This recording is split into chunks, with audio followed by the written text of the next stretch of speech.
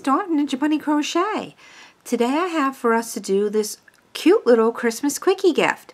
This is like a last minute gift that you can do. It works up super quick, like maybe half hour, 45 minutes, really super quick.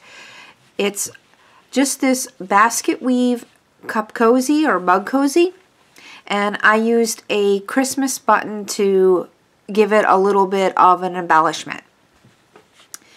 So this cozy is made, I used my scrap yarn. I used this ball of, I believe this is a leftover Karen 1-pounder. It's 100% acrylic yarn. It's a medium 4 worsted weight yarn.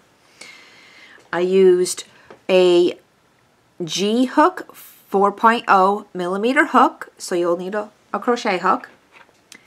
I had 2 buttons. These are about a half inch, 3/4 inch buttons. Any button, any kind of button will do.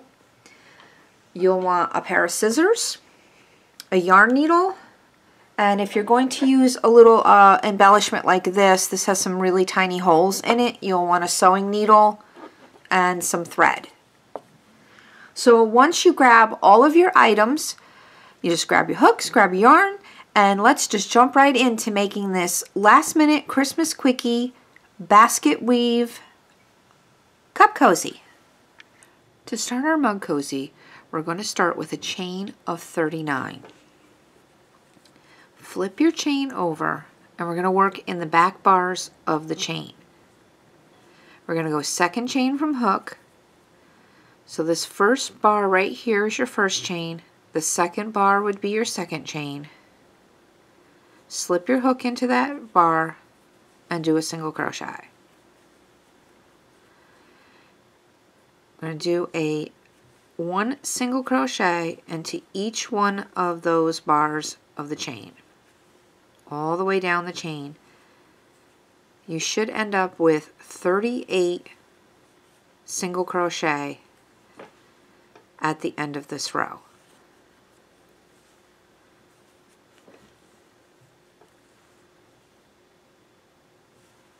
Continue placing one single crochet into each one of those stitches all the way down the length of the chain, and I'll meet back up with you at the end of the chain.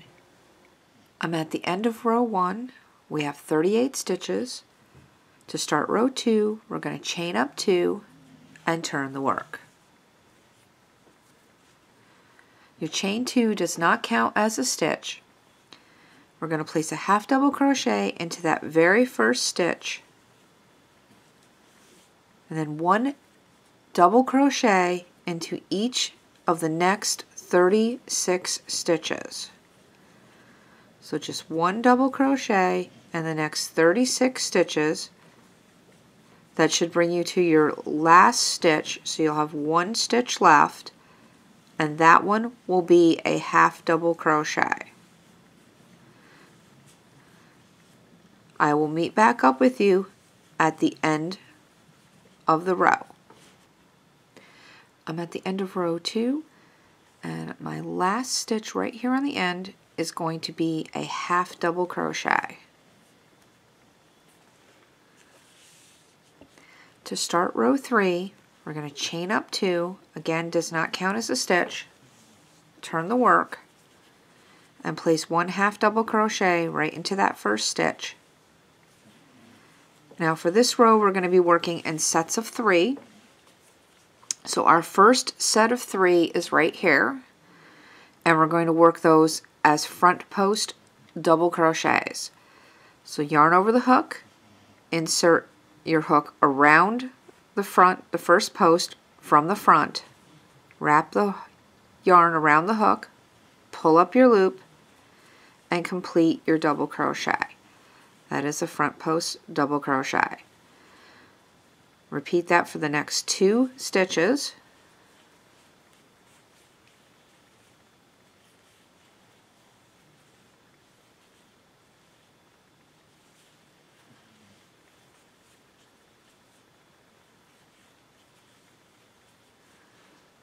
Just like that. Now our next set of 3, we're going to be doing back post double crochet. Yarn over the hook, insert your hook from the back to the back, pull up your loop, and complete your double crochet. Yarn over from the back to the back and complete your double crochet. The back posts are a little trickier than the front posts, but once you get the hang of it, it goes by really quick. So yarn over the hook and repeat that for the third stitch. Now the next set of 3, we're going to do front post.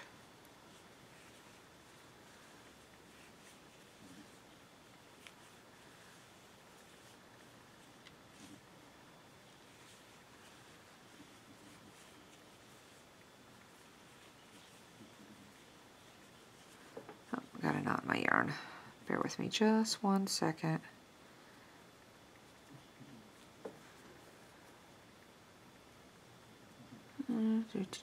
How did this happen?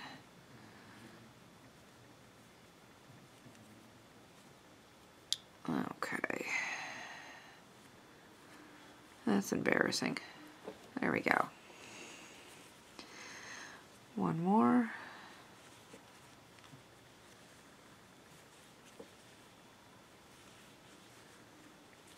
Now, next set, back post.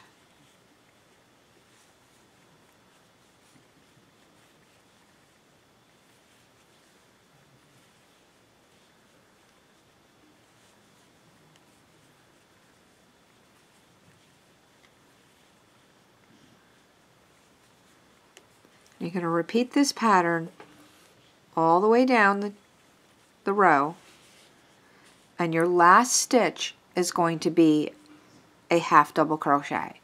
Throughout this pattern, first stitch and last stitch is always a half double crochet, except for that first row and the very last row. That row will be a row of single crochet. So continue doing front post for the next 3, and then 3 after that will be back post. And I'll meet back up with you at the end of the row. I'm at the end of row 3. We still have 38 stitches. We're going to half double crochet in that last stitch, chain up 2, and turn the work. For row 4, we're going to half double crochet in that first stitch. And then we're going to come to our first set of post stitches. These are front posts. We're going to do the opposite of what we see. So now we have front post, we're going to back post in those stitches. So we're going to come around the back and back post in them.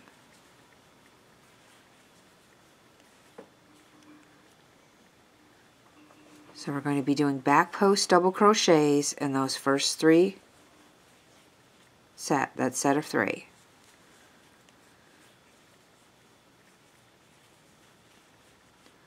Our next set is back post, so we're going to front post in those. So wrap the hook, go around the front post,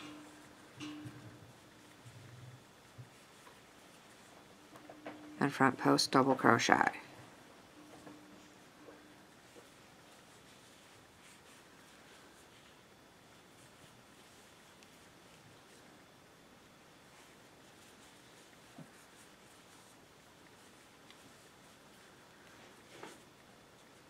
Just like this. The next set are front post, so we're going to back post in those. From the back,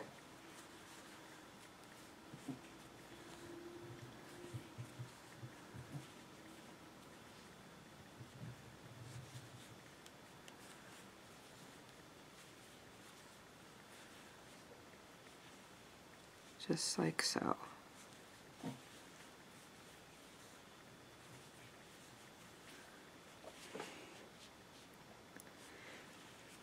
Front post, and, or excuse me, sorry about that.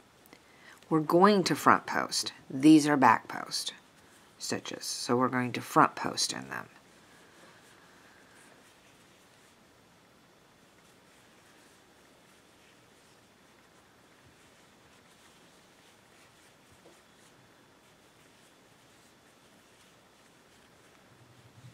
And it's just that easy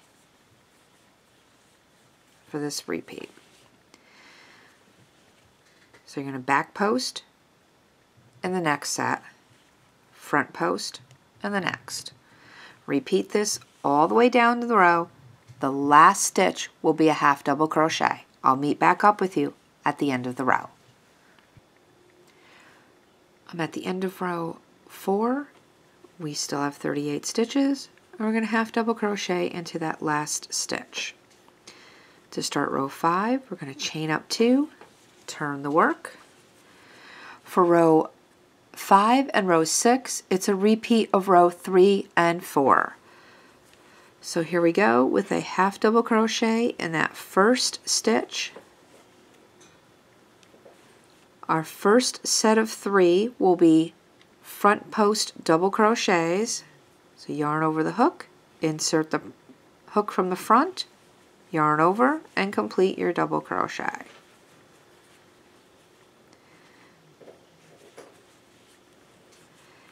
If you forget if you're supposed to do a front post or a back post, just do the opposite of what is already there. That's the easiest way to remember. Here you have front post, you do back post.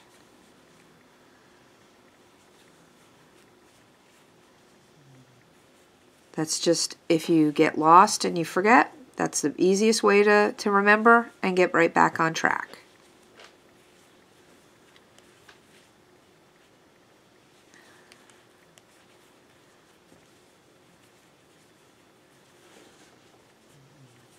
And here you have back post, and you'll do front post.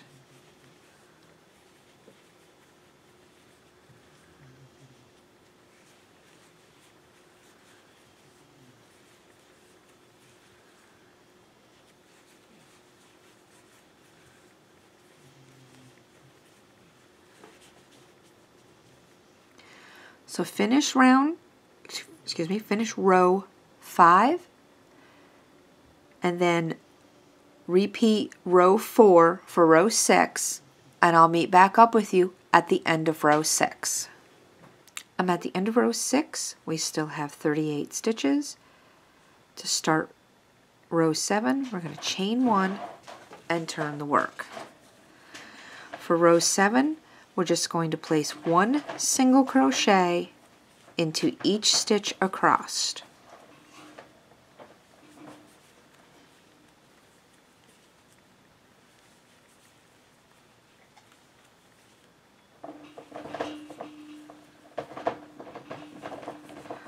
I'll meet back up with you at the end of the row. I'm at the end of row 7. We still have 38 stitches. We're going to start the edging.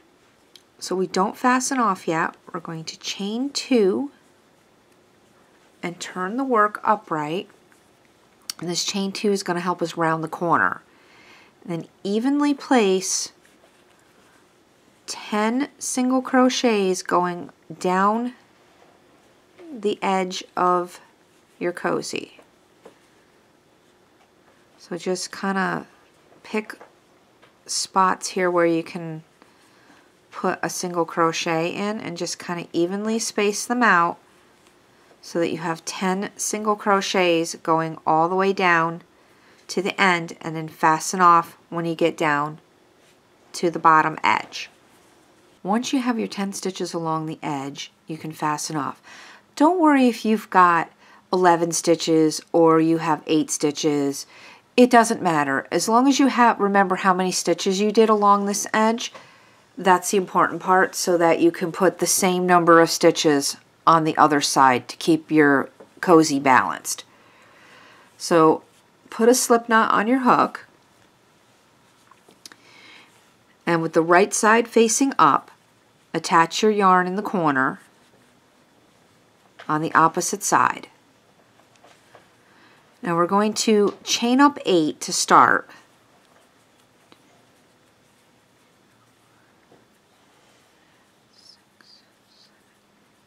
This is going to be a button loop. So you're going to insert your hook right back into that same stitch and slip stitch.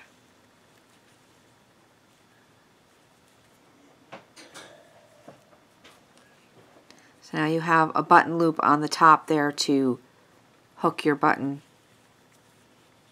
for your cozy. Now go ahead and start placing your single crochets along this side here. So you want to try to get your single crochets into the stitches, not actually around the stitch. So kind of like get into that thread there like that.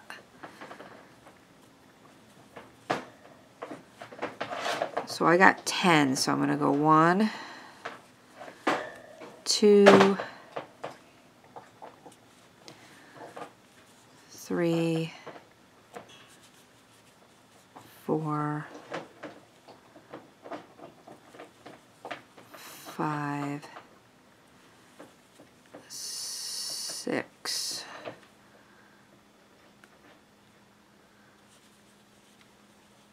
7, and 8, 9, and 10.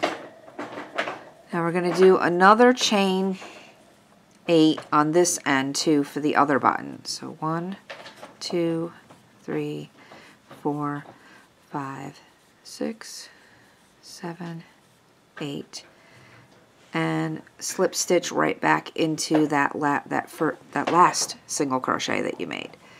So we're just going to go ahead and slip stitch right back into that one.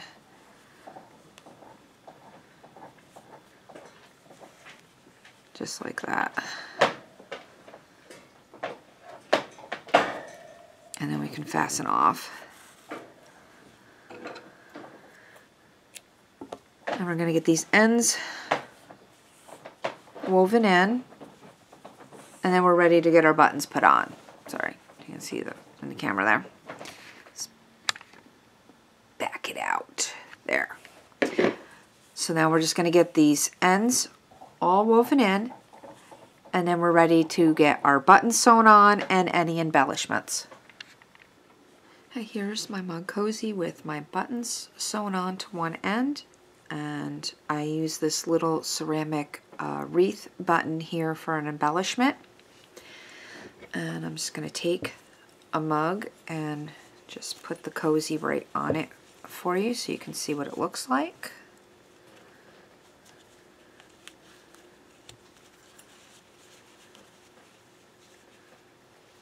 Bear with me just one second. I have to pull it off camera just for a second here so that I can get the cozy onto the mug. You just put your buttons and pull the loops over. I just couldn't quite do that on camera.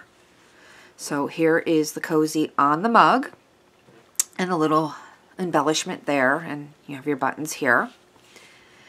So if you've liked this tutorial, please give it a thumbs up. And if you haven't done so already, go ahead and hit that subscribe button. And don't forget to ring that bell. Thanks for watching and happy crocheting. Bye-bye.